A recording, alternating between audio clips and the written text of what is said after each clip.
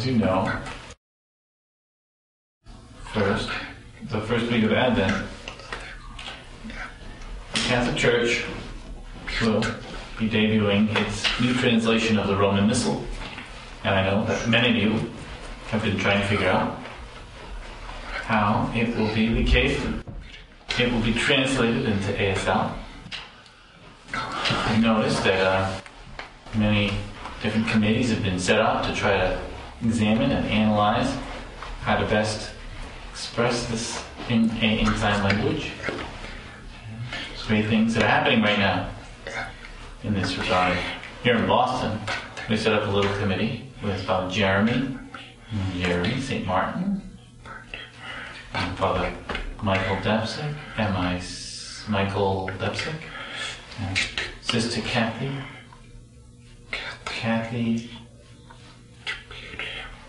Mimi and Martina Nelson.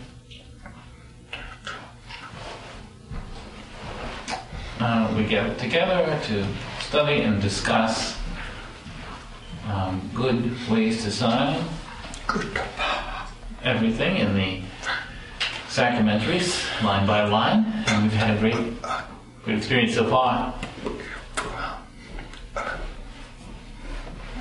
And this will help us be really ready, much more ready for the debut of the new translation. What we've done still needs a lot of improvement, and we're looking for feedback. We're trying to share what we've done with our committee and hoping to share the benefits of other committees' work.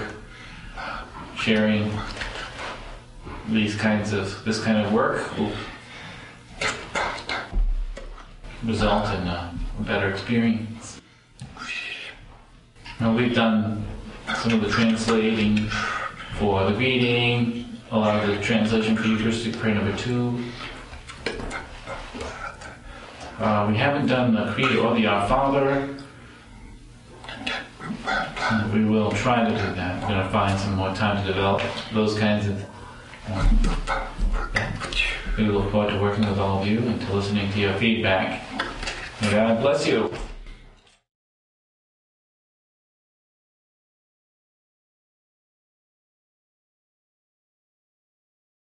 My name is Father Shawn. Carrie. Father Shawn is how I'm usually referred to. I've been a priest for 2 years for the Archdiocese of Boston. I'm involved with this project, to translate the Roman Missal used for the Mass. I'm involved in this as a deaf person, wanting to pass on the truth and the good news for all our brothers and sisters who are deaf, in order to help them understand their relationship with God is important. It's hard if the meaning is lost of that good news. I myself have experienced confusion in the past, but it's important to have clear signing. My background involves 6 years of study at St. Patrick's Seminary in California to prepare me for the priesthood. I have a Master's of Divinity, which is theology. It's my honor to be here working with Monsignor Nelson, Sister Kathy, Father Michael Depsick, and Father Jeremy St.Martin. I'm very honored. God bless you. Hello, my name is Father Mike Depsick. I was asked to join this committee to translate the Roman Missal into ASL. My background involves being a priest for 11 years. Also, I'm deaf, grew up deaf, as well as using ASL as my first language. I've always enjoyed translating English into ASL. I've really enjoyed my time working on this committee, since we all have various talents and abilities. Some are skilled with Latin, some with religious education, as well as new graduates from the seminary with fresh ideas, and we've all worked very well together. Thank you. Hi, I'm Sister Kathleen Scipani. I'm Sister Kathy. I work for the Archdiocese of Philadelphia, and I've been involved with the deaf community for about 25 years. When I first entered is when I started to learn, and I joined the community for prayer. At that time, I decided to go to Gallaudet to learn ASL. Let me back up a moment and tell you how I became a sister 35 years ago. I took up theology, liturgy, and education for my undergraduate and studied special education on the graduate level, as well as deaf education. I'm really happy and honored to be involved in this translation of the Roman Missal into ASL.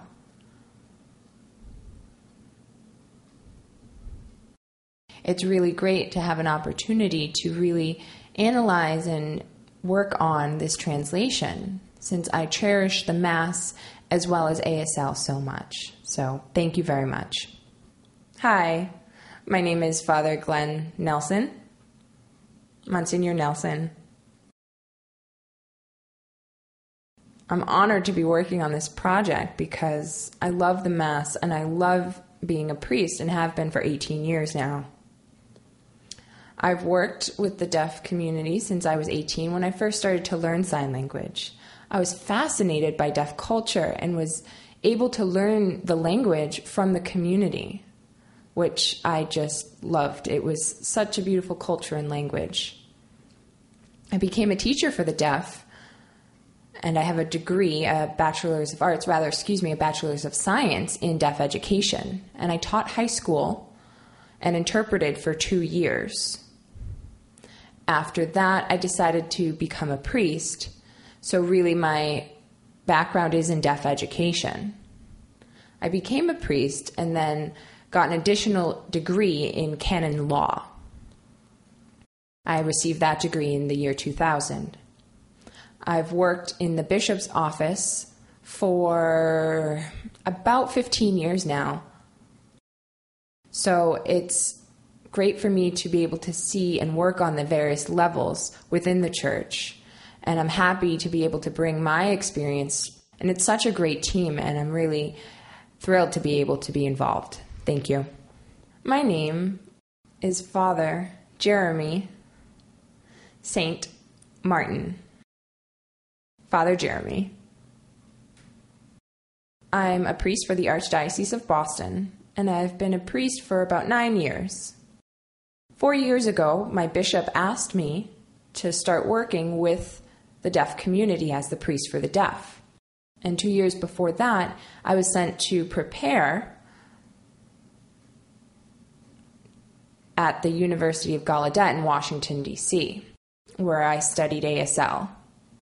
I also studied at a local school in Framingham, Massachusetts, the Learning Center for the Deaf, as well as having 2 tutors from the deaf Catholic community who would teach me every Friday. In addition to all of that, I worked with Father Shawn one summer. Well, at that time he was a seminarian, not quite a priest, and he required me to communicate entirely with my eyes and hands that summer. I wasn't allowed to use my voice. It was difficult, but very successful experience. I grew up with my mother, who was a poet, and she was always teaching me new vocabulary words. Also, before I became a priest, I went to art school. I have a Bachelor's of Fine Arts degree in technology and art. And God has truly blessed me by sending me to become the priest for the deaf, exposing me to a new language and helping me to understand who He is better and follow Him.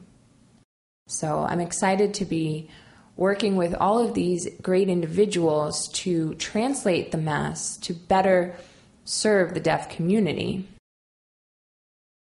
for the benefit of the deaf community as well as the non-deaf communities. Trying to understand the words that we pray at Mass on Sunday better.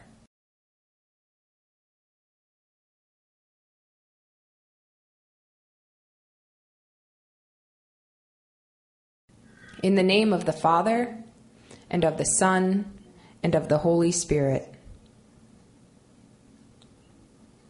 Amen.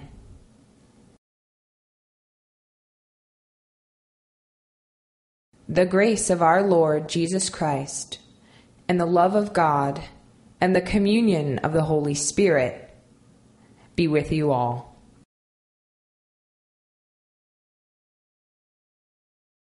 And with your spirit.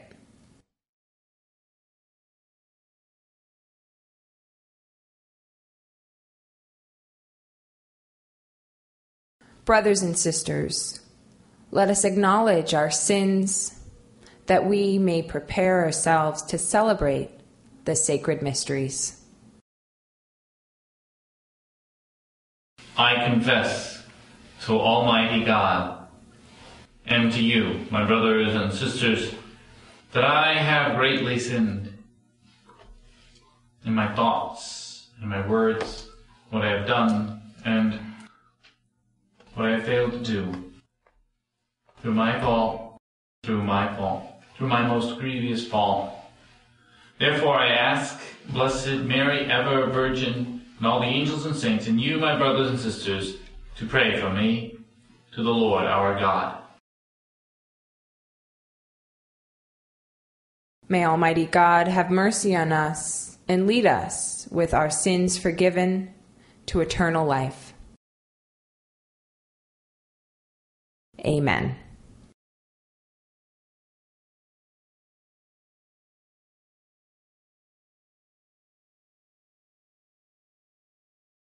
Glory to God in the highest, and on earth peace to people of good will. We praise you, we bless you, we adore you, we glorify you. We give you thanks for your great glory, Lord God, Heavenly King, O God, Almighty Father.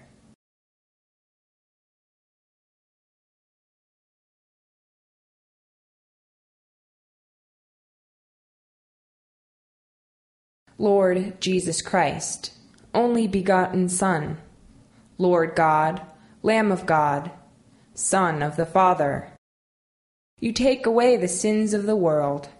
Have mercy on us. You take away the sins of the world. Receive our prayer. You are seated at the right hand of the Father. Have mercy on us.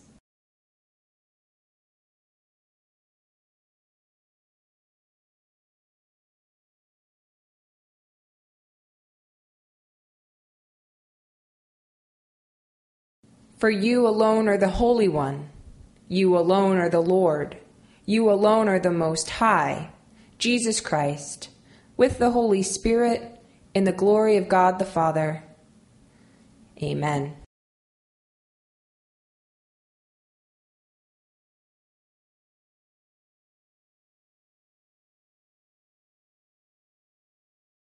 Let us pray.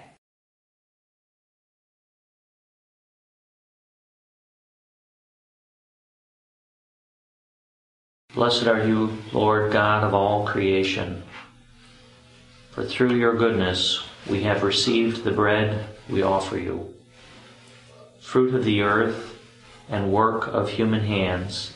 It will become for us the bread of life.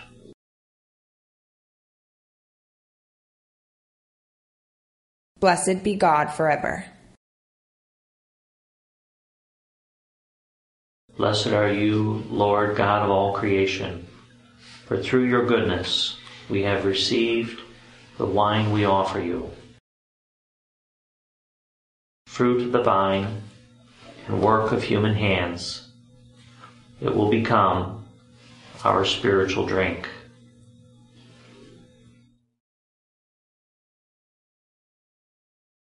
Blessed be God forever.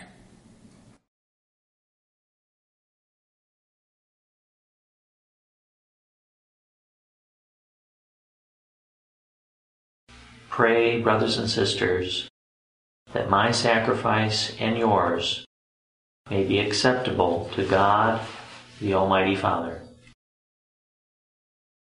May the Lord accept the sacrifice at your hands for the praise and glory of his name,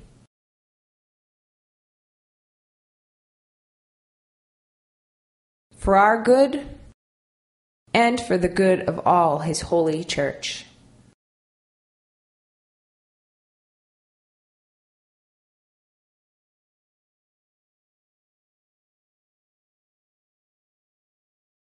The Lord be with you.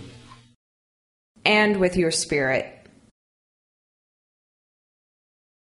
Lift up your hearts. We lift them up to the Lord.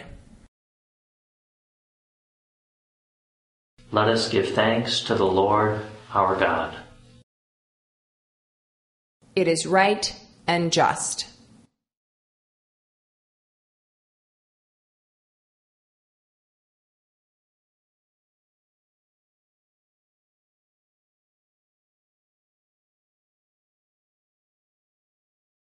Holy, holy, holy Lord, God of hosts. Heaven and earth are full of your glory. Hosanna in the highest. Blessed is he who comes in the name of the Lord. Hosanna in the highest.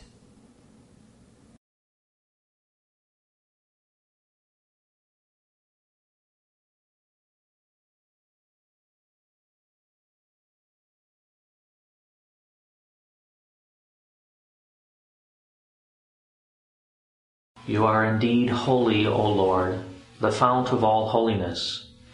Make holy, therefore, these gifts, we pray, by sending down your Spirit upon them like the dewfall, so that they may become for us the body and blood of our Lord Jesus Christ.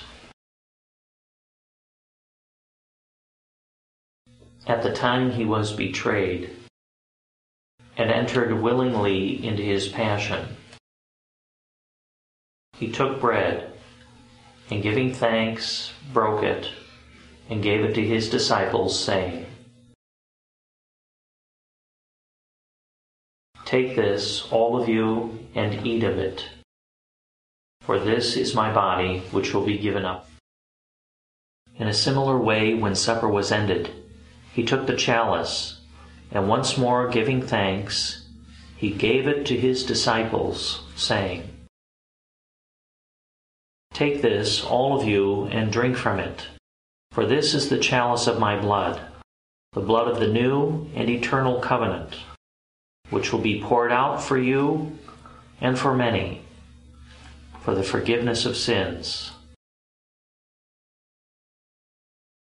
Do this in memory of me."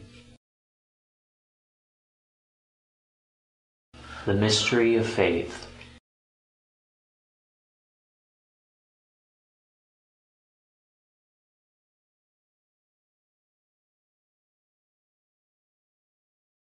We proclaim your death, O Lord, and profess your resurrection until you come again.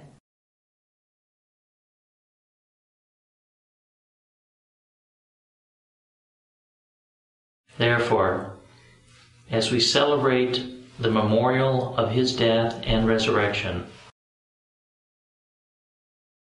we offer you, Lord, the bread of life and the chalice of salvation, giving thanks that you have held us worthy to be in your presence and minister to you. Humbly we pray that, partaking of the body and blood of Christ, we may be gathered into one by the Holy Spirit. Remember, Lord, your church spread throughout the world, and bring her to the fullness of charity, together with Benedict our Pope and Shawn our Bishop and all the clergy.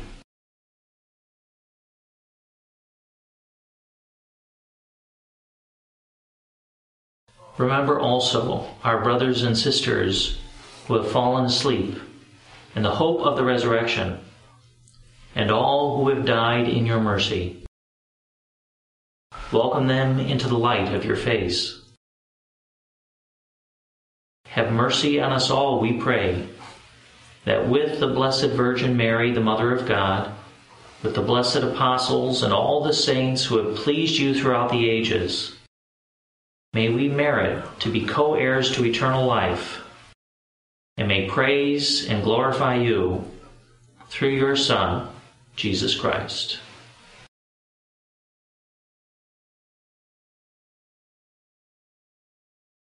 Through him, and with him, and in him, to you, O God, Almighty Father, in the unity of the Holy Spirit, is all honor and glory forever and ever. Amen.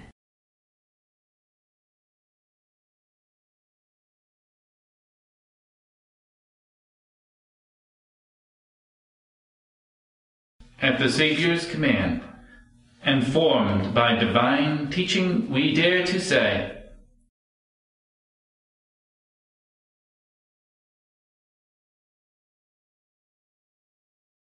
deliver us, Lord, we pray, from every evil. Graciously grant us peace in our days, that, by the help of your mercy, we may be always free from sin and safe from all distress, as we await the blessed hope and the coming of our Savior, Jesus Christ.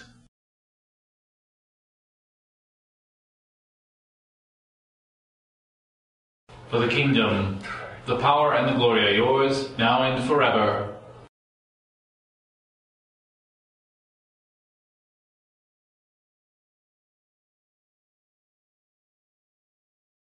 Lord Jesus Christ, who said to your apostles, peace I leave you, my peace I give you. Look not on our sins, but on the faith of your church, and graciously grant her peace and unity in accordance with your will. You who live and reign forever and ever. Amen. The peace of the Lord be with you always. And with your spirit. Let us offer each other the sign of peace.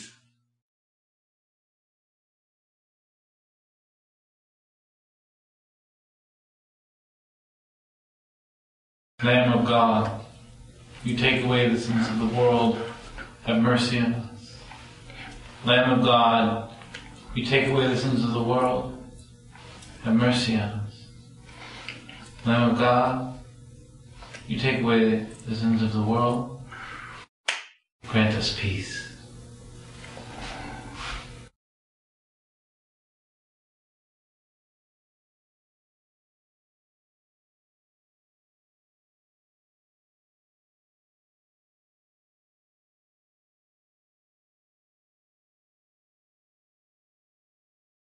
Behold the Lamb of God. Behold him who takes away the sins of the world. Blessed are those called to the supper of the Lamb. Lord, I am not worthy that you should enter under my roof, but only say the word, and my soul shall be healed.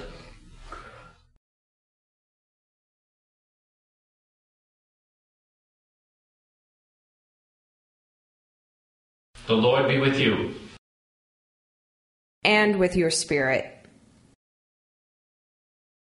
May Almighty God bless you, the Father, and the Son, and the Holy Spirit. Amen.